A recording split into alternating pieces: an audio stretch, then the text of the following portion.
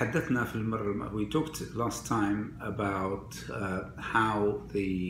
what are the steps that we need to do when we are translating. The first is to read the actual document as if you are the source text reader, i.e. as if that text is for you and it's addressing you.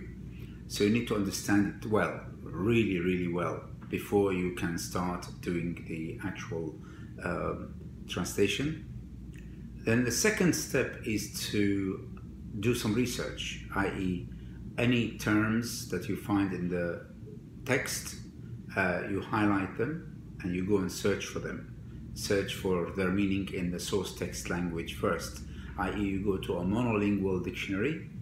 One of the best dictionaries is Webster Online, for example, where you put the words or the term and see what the English equivalent is first, before you can go to the Arabic dictionary.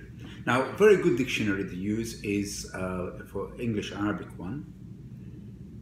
If it's a general one, then the best one will be Hassan al-Karmi, called Al-Mughni al-Kabir, and that is, or Al-Mughni al-Akbar, which is quite a large dictionary. It's much more reliable than